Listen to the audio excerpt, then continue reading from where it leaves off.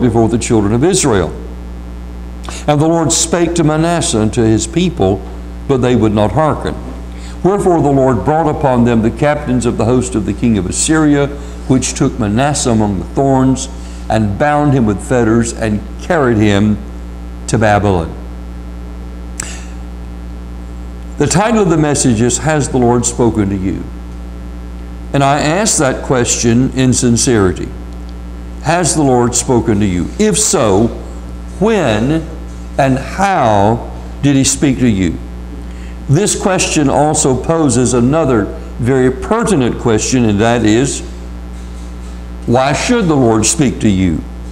I find it interesting that many people claim that the Lord speaks to them on a regular basis and gives them information and instructs them, and yet everything in their life and everything they do is basically contrary to the Word of God. We have to remember that God is not the author of confusion, as He said in 1 Corinthians 14 and verse 33. There's so many people that try to say that God has spoken to them directly. Their lives are just absolutely in shambles. And they do that which is contrary to the Word of God. I remember when Alice and I were in Greenville, South Carolina, a multitude of years ago, there was one woman on trial for murdering her husband. He was asleep on the couch with his feet on the couch, and she came up and put a bullet in his head and said the Lord told him to do it, told her to do it. Well, first of all, God says thou shalt not murder. But since then, whenever Alice tells me not to put my feet on the couch, I don't do it. No, but you know, you have to ask yourself this question and stop and think about this. Why would God nullify His full and final revelation in Jesus Christ? Stop and think about that. I want you to hold 2 Chronicles, but turn in your Bibles to the book of Hebrews, chapter 1, and I want you to look with me, please, at the first 5 verses. Hebrews, chapter 1, and let's begin reading there with verse 1. Hebrews, chapter 1 and verse 1. Note, if you would, what the Bible says. God, who at sundry times and in divers manners, that just simply means different ways, spake in times past unto the fathers by the prophets. Watch verse 2. Hath in these last days spoken us by His Son, whom He hath appointed heir of all things, by whom also He made the worlds, who being the brightness of His glory and the express image of His person, and upholding all things by the word of His power, when He had Himself purged our sins, sat down on the right hand of the Majesty on high, being made so much better than the angels, as He hath by inheritance obtained a more excellent name than they. For unto which of the angels said He at any time, Thou art my Son, this day have I begotten thee, and again I will be unto him a father, and he shall be to me a son. But note, if you would, the Bible says in verse 1 that God spoke in times past in different ways to the fathers by the prophets, but in these last days He has spoken to us by His Son. Now I want you to note something. Jesus Christ is God. And the Bible tells us that He is now seated at the right hand of God. In fact, God has declared Him to be God. Now it is true, according to the book of Hebrews, chapter 1 and verse 1, that before the Bible was completed, and before Jesus Christ had come and accomplished His work, that God spoke in different ways in the Old Testament and also in the New Testament. Oftentimes there were trances, there were dreams, there was the Urim and the Thummim, and of course there was always the prophets. However, you have to remember this, that Jesus Christ is the living Word of God, and the Bible is the written Word of God. And these are the full and final revelation of God. So when God then claimed, or when God gave us His Word, He gave it to us fully and finally. When He gave us His Son, He gave Him unto us fully and finally. So when someone then claims to have information or a voice or a word from God over and above and beyond Jesus Christ, and over and above and beyond the Bible, it is a denial that Jesus Christ is the full and final revelation of God. it would be also a denial that the Bible is the full and final revelation of God.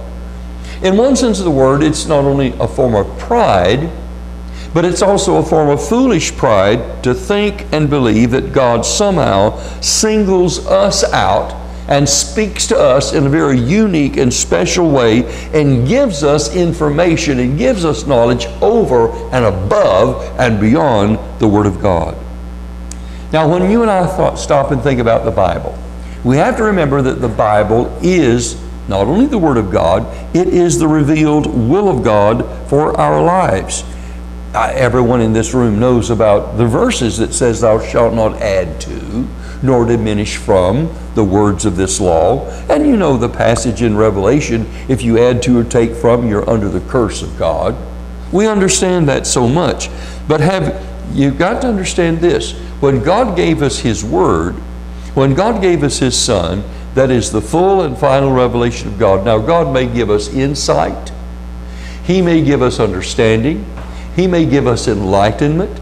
He may give us illumination in His Word through His Spirit, but that is not giving us information above and beyond His Word. There's a wonderful passage in Deuteronomy 29:29. I would encourage everyone to memorize this passage. It's very important. The Bible just simply says this: "The secret things belong to the Lord our God, but the things which He hath revealed belong unto us and our children forever, that we may do all the words of this law." So the secret things belong unto the Lord, but the things which He hath revealed belong unto us, He says, forever, that we may do them.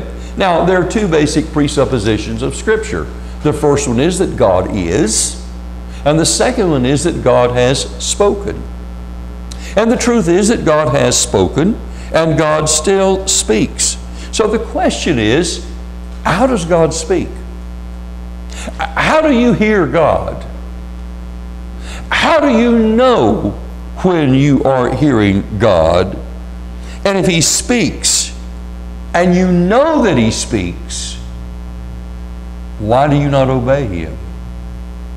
So, if you look back in Deuteronomy 33 and verse 10, and I'm going to be quoting this passage several times because I want you to see the implication of it. 2 Chronicles chapter 33 and verse 10, our text, "And the Lord spake to Manasseh and to his people, but they would not hearken." Now the word "spake" there is the Hebrew word dabar, and it's translated "speak" 840 times in our Bibles. It's translated as "command" 4 times and "say" 118 times. So God spoke to Manasseh, God spoke to the Judeans, and yet they would not listen. God not only spoke to the people, the Bible tells us very pointedly that God spoke to Manasseh. Now, let me tell you something that's very difficult to believe. Well, it's not difficult to believe, it's just difficult to comprehend. In fact, Alice and I were talking about this recently. Did you know that wicked, evil, ungodly, reprobate Manasseh was a son of godly, obedient King Hezekiah? One of the greatest acts of revival and one of the greatest acts of restoration of the true worship of God took place under King Hezekiah in the Old Testament. Manasseh was his son. Manasseh knew this firsthand. He saw it firsthand. And may I remind you also that it was under King Hezekiah that God sent and slew in one night 185,000 Assyrians who had attacked Jerusalem or were about to attack Jerusalem. And Manasseh knew this firsthand.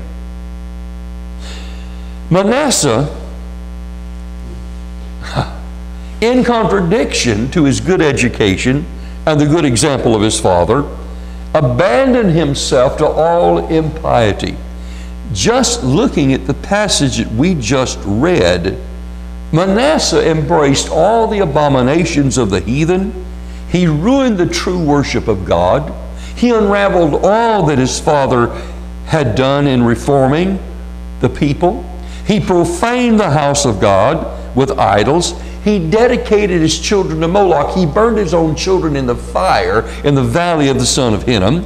He listened to witches and enchanters. He communicated with an evil spirit. He even built houses for sodomites in the temple and beside the temple of God. He also had an Asherim, which was a sex goddess, is what I'm at, and put her in the house of God as well. He had another idol that he put in the house of God. He profaned the temple. He debauched the people. He seduced the people. He made them worse than the people that God drove out of the land because of their sins. And yet, God spoke to Manasseh. I've heard people say that they were too wicked to be saved. Well, the truth of the matter is, no one is too wicked to be saved. In fact, Jesus Christ came to save sinners. Luke 19 and verse 10 tells us, our Lord himself said, "For the Son of Man is to come to seek and to save that which was lost." God's salvation is only for lost people. God's salvation is only for sinners. I know that there are some wicked men in this world. I understand that.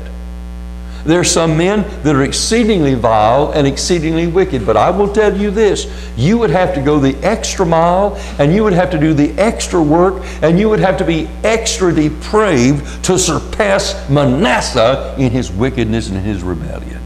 And yet God spoke to Manasseh. Now, the question that you have to ask is this: how did God speak to Manasseh? How did God speak to the people? Did they hear an audible voice? Did they receive a dream? Or were they in a trance? Usually when we think about God speaking, we think about something exotic, exciting, and exhilarating. And we tend to think that there must be something great and marvelous happening when God speaks. Most of us have never really learned to think in terms of God speaking as he did to Elijah. Let me show you. I want you to hold 2 Chronicles, but turn back to 1 Kings chapter 19, and look, if you would please, beginning there with verse 11. Now you know the story. Elijah has defeated the prophets of Baal on Mount Carmel. He's come back. Jezebel has threatened to kill him, cut off his head. And so he runs, and God sustains him, God feeds him, and God sends him to a mountain so that he can speak to him. So if you look in 1 Kings 19, beginning there with verse 11, and God is speaking to Elijah, and he said, "Go forth and stand upon the mount before the Lord. And behold, the Lord passed by," now listen, "and a great and strong wind rent the mountains and brake in pieces the rocks before the Lord. But the Lord was not in the wind. And after the wind, an earthquake. But the Lord was not in an earthquake. And after the earthquake, a fire. But the Lord was not in the fire. And after the fire, a still, small voice. And it was so, when Elijah heard it, that he wrapped his face in his mantle and went over and stood entering into the cave. And behold, there came a voice unto him and said, What doest thou here, Elijah? So God was not in the wind. God was not in the earthquake. God was not in the fire. It was the still, small voice that came to Elijah. You see, the truth is, most people want to concentrate on the externals. They want to concentrate on that which they believe is phenomenal. They want something exceptional. And they refuse to hear the still, small voice. What we suffer from in this day and time It's what I'm going to call the Naaman complex. If you don't know what that is, let me show you. Turn right over to 2 Kings chapter 5, if you would. 2 Kings chapter 5. Naaman was a Syrian. He was a very valiant man and evidently a very decent man. In one of his raids, he had captured a little Israelite maiden. But Naaman was a leper. And the little Israelite maiden said, "Would to God that my master was in the land of Israel, and that the prophet would recover him from his leprosy." So the king of Syria sent a large amount of money to the king of Israel, and he sent Naaman and said, "Here's my servant. Cure him from his leprosy." And the king of Israel said, "What? What does he think I am? Who does he think I am? I'm not God. I can't cure the man. He's trying to provoke a war with me." And while he's so upset, Elisha sends a word to the king of Israel and said, "Send him down to me, and he'll know that there's a prophet in the land of Israel." So Naaman comes to Elisha to be healed. I want you to watch this. Look in 2 Kings chapter 5, beginning with verse 9. So Naaman came with his horses and with his chariot, and stood at the door of the house of Elisha. Now watch. And Elisha sent a messenger unto him, saying, Elisha didn't even come out, he just sent a messenger. Sent a messenger unto him, saying, "Go and wash in the Jordan 7 times, and thy flesh shall come again to thee, and thou shalt be clean." But Naaman was wroth, and went away, and said, "Behold, I thought he would surely come out to me, and stand and call on the name of the Lord his God, and strike his hand over the place and recover the leper. Are not Abana and far rivers of Damascus better than all the waters of Israel? May I not wash in them and be clean?" So he turned and went away in a rage. And his servants came near and spake unto him and said, "My father, if the prophet had bid thee to do some great thing, wouldest thou not have done it? How much rather, or how much easier then, when he saith to thee, Wash and be clean? Then went he down and dipped himself 7 times in the Jordan, according to the saying of the man of God. And his flesh came again, like unto the flesh of a little child, and he was clean." Now let me ask you a question. Why was Naaman wroth? Why was he in such a rage and he turned around and left? Here's the answer. Because Naaman was expecting something spectacular. He was expecting something extraordinary. He had a preconceived idea as to how Elisha was going to come out and heal him. And when it didn't happen the way he thought it should happen, he fled in a rage. Finally, the men with him said, "If he had bidden you to do some great thing, you'd have broken your neck to do it. How much simpler is it just to go dip 7 times in the Jordan and be clean?" Do you realize that is exactly where most Christians are today? They want something unusual. They want something spectacular. And most Christians tend to think if God speaks, well, lightning's going to strike and the thunder's going to roll and the hair of their head's going to stand up and goosebumps running up and down their spine, and if it doesn't happen like that, then God hasn't spoken, because they have a preconceived idea of what it's like when God speaks. Now, when you have a preconceived idea of what you think God ought to do, when he does it, something contrary to what you think, you refuse it. You will not have it. If you will look back in your Bibles to 2 Chronicles chapter 33 and verse 10, I want you to look at this. 2 Chronicles 33 and verse 10. "And the Lord spake to Manasseh and to his people, but they would not hearken." The word hearken is from the Hebrew word koshab, which means to hearken, to heed, to hear, to regard, to incline, and to pay attention to. So let's read it like this. And the Lord spake to Manasseh and to the people, but they paid him no attention. They refused to listen to him. They did not incline their ears to his word. So here's my question. We know that God spoke to Manasseh. And we know that God spoke to the people, for the Scripture says so. Why then would they not hear? Why would they not listen? Why would they not obey? Well, let me answer that. I want you to turn back in your Bibles to 2 Kings chapter 21. And this passage also deals with Manasseh.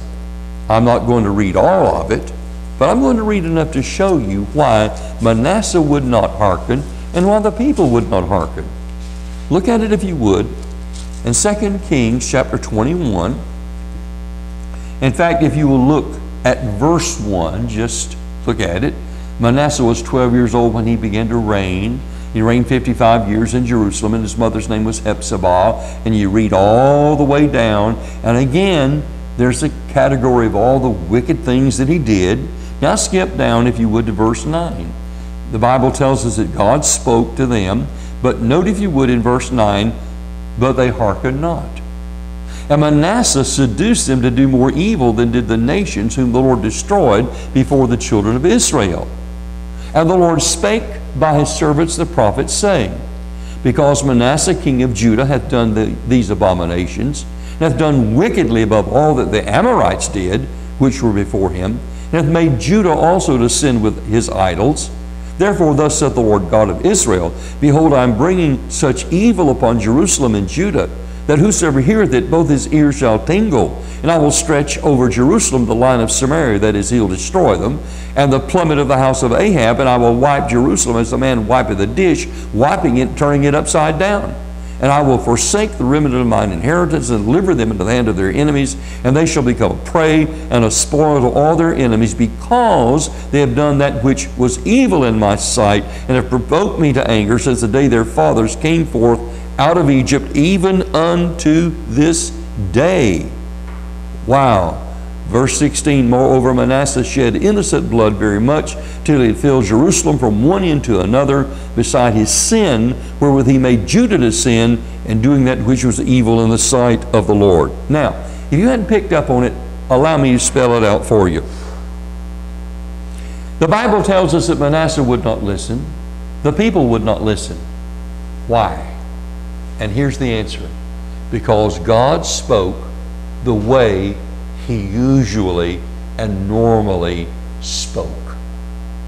It is true that occasionally there were dreams, occasionally there were trances, but those were few and far between. God usually spoke through his prophets, through his preachers. So if you look back at verse 10, you will see the answer. And the Lord spake by his servants, the prophets, saying. It is amazing to me that most people always want something astounding and extraordinary just for them. They want their pride exalted, they want their feelings elevated, they want their desires fulfilled, so that they may think that they're special. And that somehow God singles them out and uniquely speaks to them and gives them information that nobody else possesses. And these same people will never study their Bible. They'll never read their Bible. And very seldom will they come to the preaching of the Word of God and hear the Word of God explained and expounded and applied. No, no, no, no. They're waiting on something extraordinary and special just for them. Now let me tell you something. It is true that God spoke in different ways, but the normal, most usual, and ordinary way that God spoke was through the prophets. So I want you to turn back to 2 Kings, look in chapter 17, if you would please, and verse 23. Now I want to just show you this in a number of passages. I'm not making this up. Here it is. 2 Kings chapter 17, verse 23. Until the Lord removed Israel out of his sight, as he had said by all his servants the prophets. So was Israel carried away out of their own land to Assyria unto this day. But note, as he said by all his servants, the prophets. Now go back to 2 Kings 21 and verse 10. We read it. I'll read it again. Notice 2 Kings 21 verse 10. And the Lord spake by his servants, the prophets, saying. Look in 2 Kings 24 and verse 2. 2 Kings 24 and verse 2. And the Lord sent against him bands of the Chaldees, and bands of the Syrians, and bands of the Moabites, and bands of the children of Ammon, and sent them against Judah to destroy it, according to the word of the Lord, which he spake by his servants, the prophets. If you would turn over to the book of Jeremiah, chapter 25, Jeremiah 25, and look at verse 4. Jeremiah 25, verse 4. Watch carefully. Jeremiah 25, verse 4. And the Lord hath sent unto you all his servants the prophets, rising early and sending them, but you have not hearkened, nor inclined your ear to hear. Note, the Lord hath sent unto you all his servants the prophets, but you would not listen. Look in your Bibles, if you would please, to the book of Jeremiah, chapter 35 and verse 15. Jeremiah 35. Verse 15. Here it is again, and I could multiply these passages. Jeremiah 35 and verse 15. I have sent also unto you all my servants the prophets, rising up early and sending them, saying, Return you now every man from his evil way, amend your doings, and go not after other gods to serve them, and you shall dwell in the land which I have given to you and to your fathers, but you have not inclined your ear, nor hearkened unto me. In the book of Daniel, you don't have to turn there, but in Daniel 9 and verse 10, Daniel was confessing his sins and the sins of the nation, and he says this, Neither have we obeyed the voice of the Lord our God to walk in his laws, which he set before us by his servants the prophets. In other words, his servants the prophets told us what to do, but we wouldn't hear. I'm sure that you're aware of the passage in Amos 3 and verse 7 where the Bible says, Surely the Lord will do nothing, but he revealeth his secret unto his servants the prophets. So the usual way that God spoke in the Old Testament and in the New Testament was through the preaching and teaching of the Word of God. Let me tell you something. Here's the absolute truth. If you will not hear God's voice through his Word and through the exposition, explanation, and application of his Word, then you will not hear God. If you will not listen to the Scriptures, if you will not listen to the Scriptures explained and applied, you will not hear God's voice. Turning away from the reading of Scripture and turning away from the preaching of the Scripture is turning away from God. It's refusing to hear him. It's refusing his voice. Now I want you to turn to two passages, and I want you to see something that is very clear in each of these passages. I want you to look in 1 Samuel chapter 12 and 2 Kings chapter 18. And we will do 1 Samuel chapter 12 first. Okay? 1 Samuel chapter 12, and then we'll go to 2 Kings 18. Okay? Now watch this. 1 Samuel chapter 12, notice verse 14. Samuel the prophet makes this statement. 1 Samuel 12, verse 14.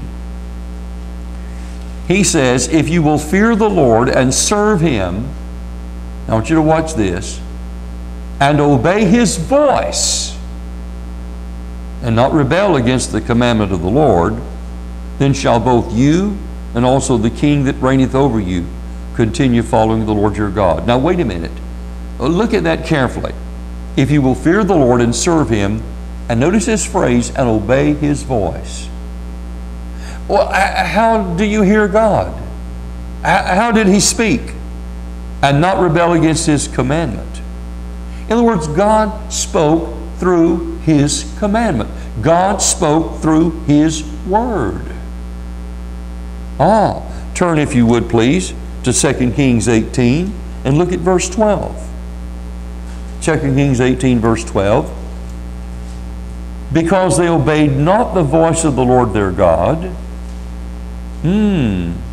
but transgressed his covenant, and all that Moses, the servant of the Lord, commanded, and would not hear them nor do them. Now, in each one of these verses, we read about the commandment, we read about the covenant, we also read about the voice of God. God spoke. But how did he speak? It was in his covenant, in his commandments, through the preachers who gave those words to the people. God spoke. Now, the Bible is the revelation of God. It is God's law. It is God's covenant. It is God's commands. It is God's warnings. It is God's promises. It is God's sanctions, which are both positive and negative. Let me just say it plainly. It is God's voice. Now, there's a passage that most of you probably are at least aware of, if you can't quote it, in 2 Timothy chapter 3, verses 16 and 17. Now listen carefully. All Scripture is given by inspiration of God and is profitable for doctrine, correction, rebuke or reproof, instruction in righteousness, that the man of God may be perfect, thoroughly furnished unto all good works. Now, the Bible says all Scripture is given by inspiration of God.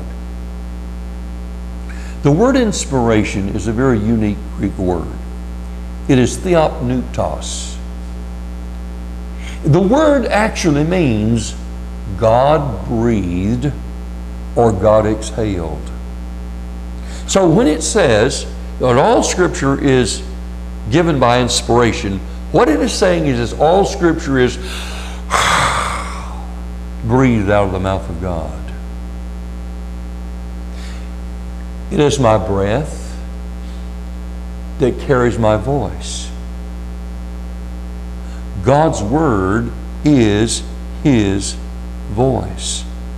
Inspiration is the act of the Holy Spirit of God, whereby He moved upon the men to write the Scriptures.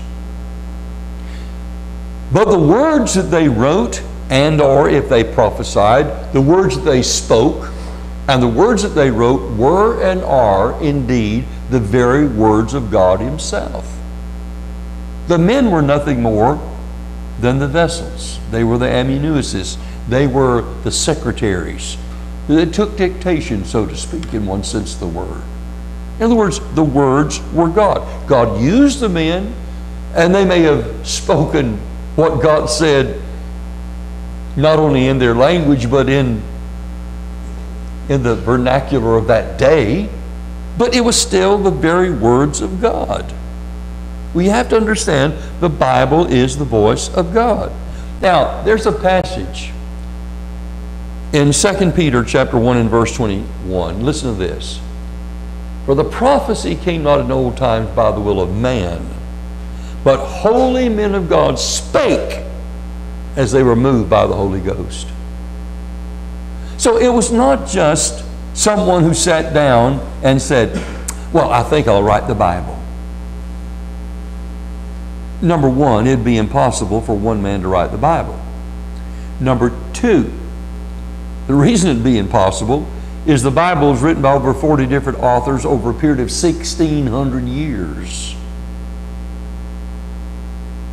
So you have each of these men being inspired to write down, and all the prophecy fits in like a hand in a glove because it is inspired of God. There are passages in the Bible that speak very clearly and distinctly concerning the fact that the Holy Ghost inspired the men to say and or write what they said or wrote. For instance, look in your Bibles to the book of Mark chapter 12. Mark chapter 12. And let's begin reading there with verse 36. Mark 12, verse 36. Here it is. Watch carefully. I'll show you some other verses as well. Mark 12, verse 36. For David himself said by the Holy Ghost, the Lord said unto my Lord, sit thou on my right hand till I make thine enemies thy footstool. Now that's a verse taken right out of Psalm 110. David wrote most of the Psalms, not all of them. Moses wrote Psalm 90, Asaph wrote Psalm 73, but David wrote most of them. But David wrote Psalm 110, and note if you would, for David himself said by the Holy Ghost. In other words, David may have said it, and David may have written it, but it was inspired by the Holy Spirit. That's what the Bible is claiming. If you look in your Bibles to the book of Acts, chapter 1. Acts, chapter 1. And notice verse 16. Acts 1 and verse 16.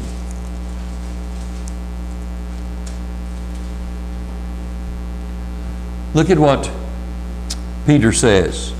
Men and brethren, the scripture must needs have been fulfilled, which the Holy Ghost, by the mouth of David, spake before concerning Judas, which was a guide to them that took Jesus. Now here's another quote from David out of the book of Psalms. But notice, if you would, men and brethren, the scripture must needs have been fulfilled, which the Holy Ghost by the mouth of David spake. David may have said it, but it was the Holy Ghost that moved upon him to speak and to write those words. Look in your Bibles to Acts chapter 28.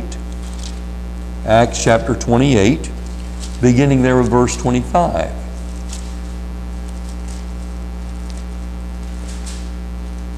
Acts 28, verse 25 through verse 27.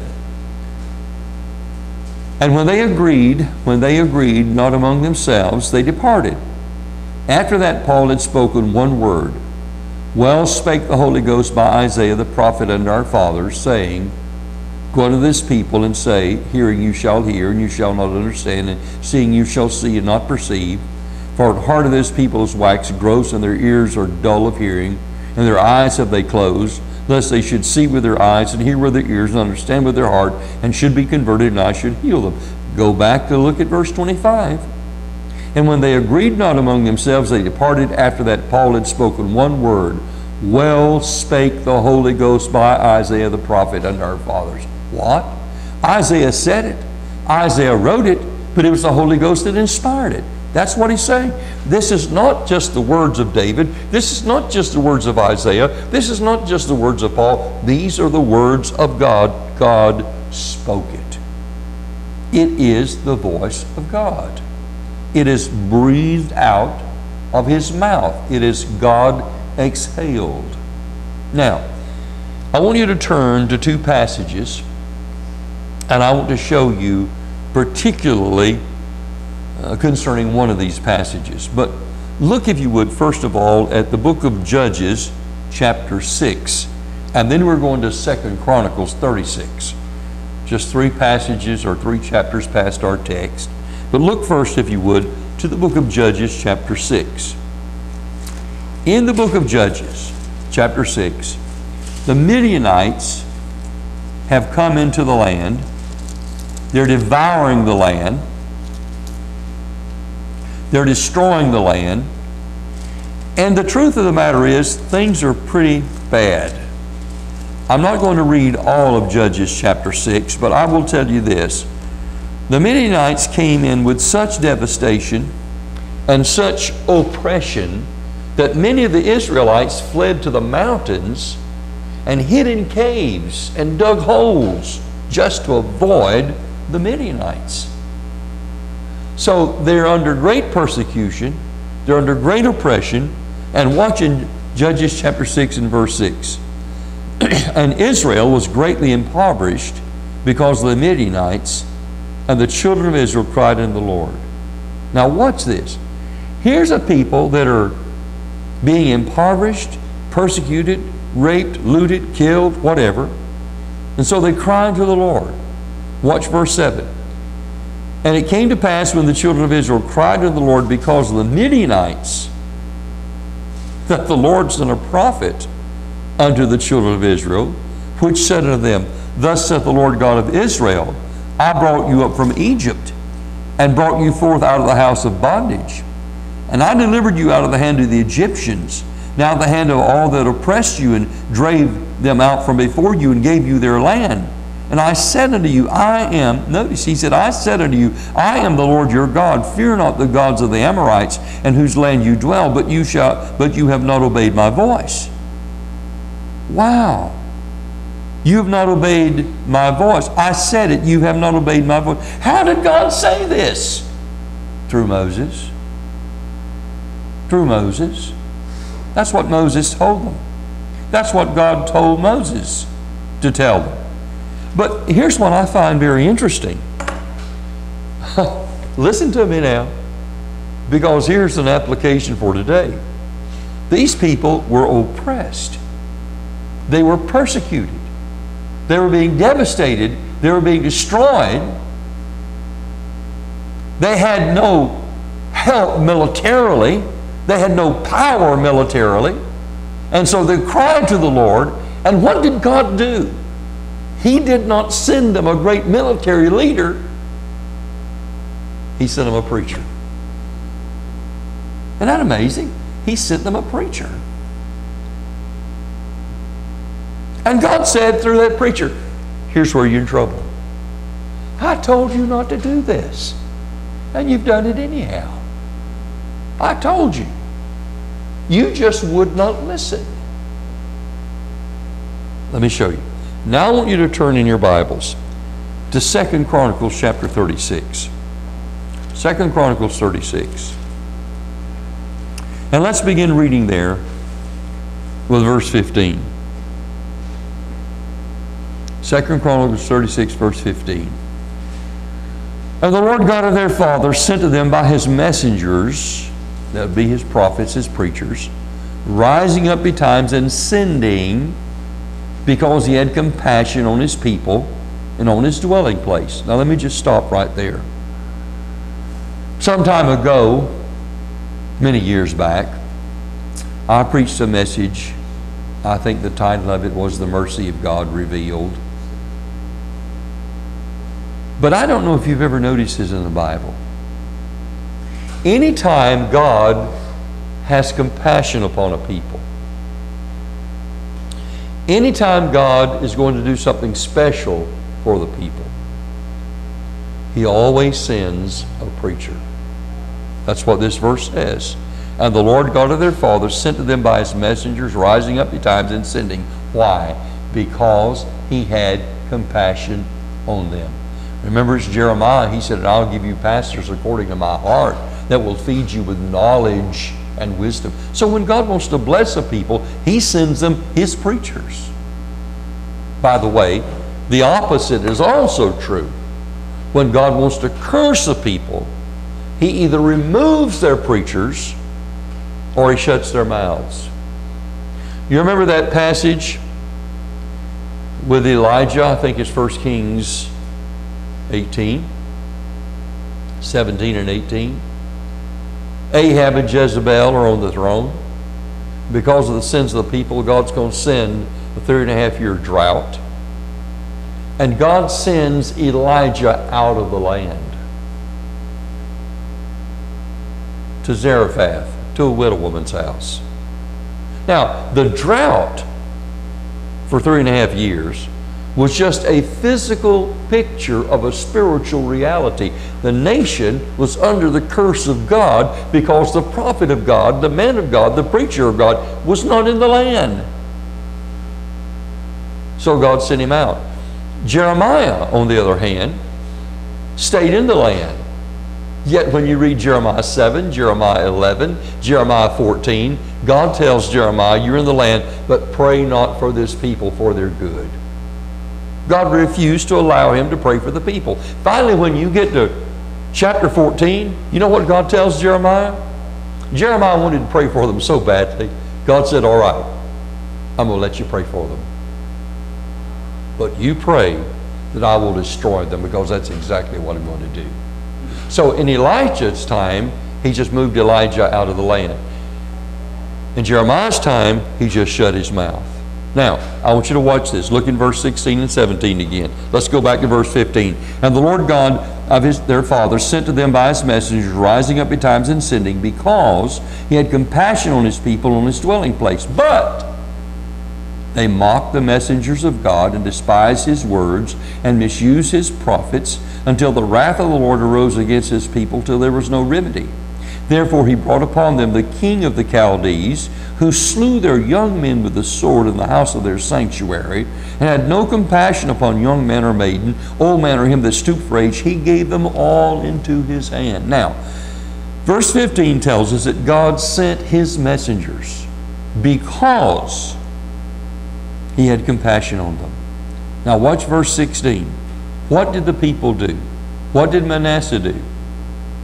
But they mocked the messengers of God. Note, if you would please, the word messengers is plural. There was more than one messenger. God sent many prophets, many preachers. But they mocked the messengers of God and despised, what's that next word? His. His is singular. They despised his words. That is, they despised God's words. The messengers were just carrying God's words. So they mocked the messengers of God and despised God's words and misused his prophets. That's why they beat them up and killed them, because they despised God's word, until the wrath of the Lord arose against the people, till there was no remedy. Wow. In other words, God said, I'm sending you my prophets. I'm speaking to you. You're going to hear my voice through the messengers that I send.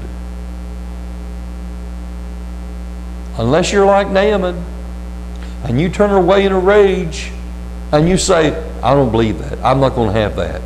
I don't want the still small voice. I want the thunderclap. I want the lightning. I want the goosebumps. I want something special, something extraordinary. You can want all you like.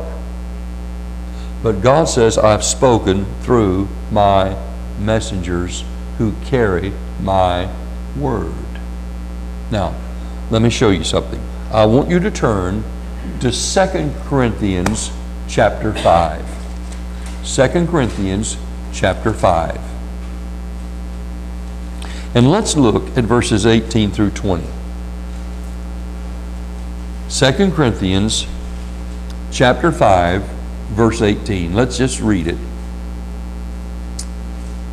And all things are of God, who hath reconciled us to himself by Jesus Christ, and hath given to us, and in the context it's really the preachers there that he's talking about, hath given to us the ministry of reconciliation, to wit, that God was in Christ, reconciling the world unto himself, not imputing their trespasses unto them, and hath committed unto us, that would be the preachers, the word of reconciliation. Now look what Paul says concerning himself and anyone else whom God calls. Now then, we are ambassadors for Christ, as though God did beseech you by us. We pray you in Christ's stead, be reconciled unto God. Now, verse 20 is very important. Paul says we're ambassadors for Christ, and notice this phrase, as though God did beseech you by us. God is doing the beseeching, but it is through the preaching of his word. Now watch. We pray you in Christ's stead, be reconciled to God. Now the word stead is the little Greek word huper, which means in behalf of, for the sake of, and in the place of. So literally he says, we pray you in the place of Christ, in behalf of Christ, in the stead of Christ, be ye reconciled unto God. So Paul is saying we preachers, we pastors, we ambassadors are here in his place. Now before I go further, I want to tell you about two other passages where this same word is used. You remember in the book of Philemon, Onesimus was the runaway slave. He got thrown into a dungeon in Rome, in the same dungeon with the Apostle Paul, and was converted. And Paul is sending Onesimus back to Philemon. But Philemon and Paul were friends. And Paul says this in verse 13 to Philemon, whom I would have retained with me, that in thy stead he might have ministered unto me in the bonds of the gospel. So he says, Philemon, you've been used to ministering unto me. If it were possible, I would have kept Onesimus so that he could have been here in your place, standing in your stead, ministering unto me. But he said, I would do nothing without your consent. So he sent him back.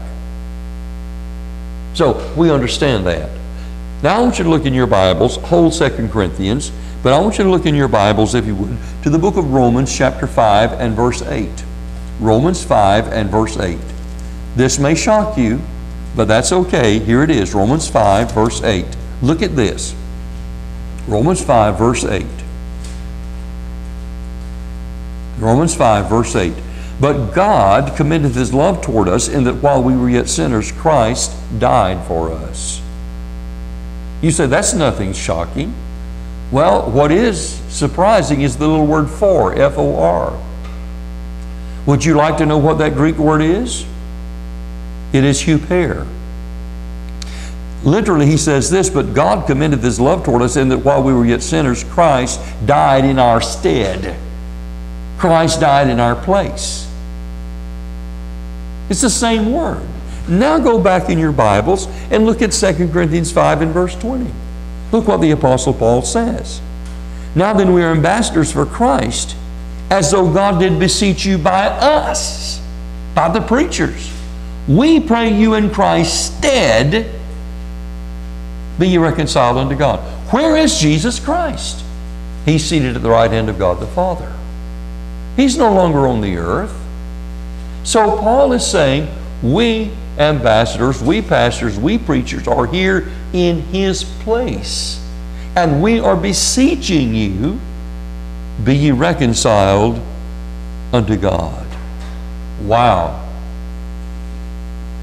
How did God speak in the Old Testament? Through his prophets. How is God speaking in the New Testament? Through his preachers, as they expound, explain, and apply the Word of God. Now let me show you something. If you will turn back to 2 Corinthians 4 and look at verses 5 through 7. Lest you try to think just for a moment that makes the preachers really something special, because preachers are no more than vessels. Look what he says, 2 Corinthians 4 verse 5. Paul says, for we preach not ourselves, but Christ Jesus the Lord, and ourselves your servants for Jesus' sake. He says we're servants first of all. And then he says, for God who commanded the light to shine out of darkness has shined in our hearts to give the light of the knowledge of the glory of God in the face of Jesus Christ. Then he says this, but we have this treasure in earthen vessels. Now watch, that the excellency of the power may be of God and not of us. What's he saying? We're flesh and blood. We're of this earth. We're worthless in and of ourselves. So any blessing that you receive through the preaching of the Word of God, God gets all the honor and all the glory. So here you are perishing. You need water. But you have nothing to scoop it up with. And so you go and find some mud, and you fashion a cup out of the mud. Let it dry. Then you dip that cup of mud down in the water, bring it up and drink the water, and you're saved. Would it not be absolutely foolish for you to say, this mud saved my life? The mud was nothing. It was just a vessel. It was the water that saved your life. Now this is what the Apostle Paul is saying. Preachers are nothing in and of themselves. It's the power of God who works in and through the earthen vessel. And so God then gets all the honor and all the glory. So let me put it like this. The earthen vessel is nothing. The earthen vessel is nothing but the message boy, the message carrier. That's it. It is God who makes the message effectual. It is God who empowers the truth. That's why Jesus Christ said in John 6 and verse 63, it is the Spirit that quickeneth, the flesh profiteth nothing. The words that I speak unto you, they are spirit and they are life. The flesh profiteth nothing. Let me tell you something. I have preached some messages, humanly speaking, and even in my own mind, I would think, boy, that's a great message. And it'll fall just as flat as a flitter, if a flitter can be flat. And I've preached some messages which were so simple and so childish, and yet God blessed them so greatly. Why? Just proving it's not the vessel. It's not the vessel. I don't care how great an orator a man is. I don't care how great his illustrations. I don't care how great a preacher he is. If God does not empower him and anoint him and make the message effectual, it's nothing. The vessel is nothing. The vessel is nothing. It's God that gets all the honor and all the glory. Now, let me make a couple of applications. The first one should be obvious, and that is this. The most important aspect of preaching is to hear the Word of God. You actually hear the voice of God in the preaching of His Word. When the Word of God is expounded and explained and applied, that is God speaking. And God speaks oftentimes in commands, in warnings, in promises, in admonitions, in counsel. It is His Holy Spirit that makes the Word of God effectual in our lives. And if God doesn't make it effectual, then nothing's going to happen. I'll go ahead and tell you this, but years ago, I preached a message, and boy, the power of God was there that day. And one man, right in the middle of my sermon, the man screamed out loud. And the church building was packed. It was Sunday morning. He screamed out loud, "Oh God, I'm lost, I'm lost, I'm lost." And he got up from the pew and he ran to the pulpit and threw his arms around my feet, sobbing and crying and screaming, "I'm lost, I'm lost, I'm lost." I looked at the pastor. I said, "Could you and some of the men take this fellow in this room over here and pray with him and talk to him and tell him about Jesus Christ?" And they did. And I finished my message. And so when it was over that day, and a number of people I believe God really saved, but this man came out and he was smiling from ear to ear and he said, "God saved me, God saved me. I'm so thankful God saved me." And I was just a young preacher. And so I said, "I'd like to ask you a question. What was it that I said that got you under such conviction?" Because I was thinking if it worked one time, it might work again. I might say the same thing again, you know. How foolish. But that's what I asked him. And he looked at me and he said, "Preacher, you want me to tell you the truth or you want me to lie to you?" I said, "I want you to tell me the truth." He said, "To be honest with you," he said, "I really didn't hear too much of what you said." He said, "You got short-circuited. God was speaking to me. I heard Him." The vessel is nothing. The second application is this. If you expect God to do something extraordinarily phenomenal for you, over and above the Word of God, over and above and beyond Jesus Christ, over and above and beyond the preaching and teaching of His Word, you're going to be highly disappointed. Because God is not going to pamper your pride. He is not going to satiate your fleshly desires, nor is He going to please your pompous attitudes. He has spoken, and He does speak in and through His Word. It is His voice. It is the breath of God. And Jeremiah said in Jeremiah 2 and verse 4, "Hear ye the word of the Lord, O house of Jacob, and all the house of Israel." Hear the word of the Lord. Let me give you one last passage. Jeremiah 6 and verse 10. Listen to what Jeremiah asks. "To whom shall I speak and give warning that they may hear?" Isn't that an interesting question? To whom shall I speak and give warning that they may hear? Listen to what else he said. "Behold, their ear is uncircumcised, and they cannot hearken. Behold, the word of the Lord is unto them a reproach, and they have no delight in it." If you do not value the Word of God, if the Word of God is a reproach to you and you have no delight in it, God is not going to speak to you, because God speaks in and through His Word. Hear ye the word of the Lord. Has God spoken to you? He speaks in and through His Word. Father, in the name of Jesus Christ, we bow to Thee this day. We thank You for Your Word. Lord, help us not to have the Naaman complex. Help us, Lord, to be like Elijah and listen for the still, small voice. Help us, Lord, to understand Your Word is Your voice, and You speak to us. Give us grace that we may serve Thee acceptably with reverence and godly fear. In Thy name we pray. Amen.